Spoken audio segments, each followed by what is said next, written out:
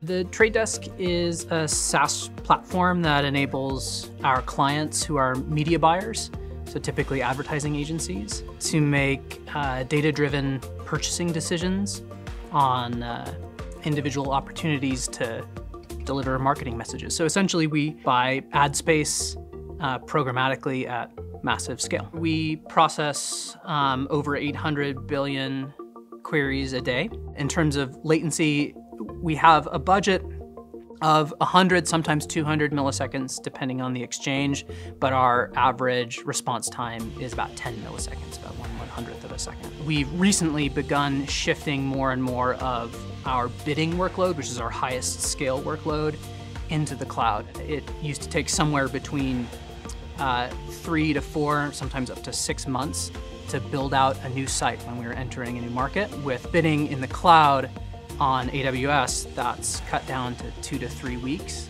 And a lot of that time is just hydrating caches. The actual build time is less than a week. There's much more agility where if we need to tune a site, we can make changes much more quickly. We'll do more iteration in a single week than we might do in a full year on a managed physical site. We have much better talent utilization of our own team, even though AWS is obviously a highly virtualized environment.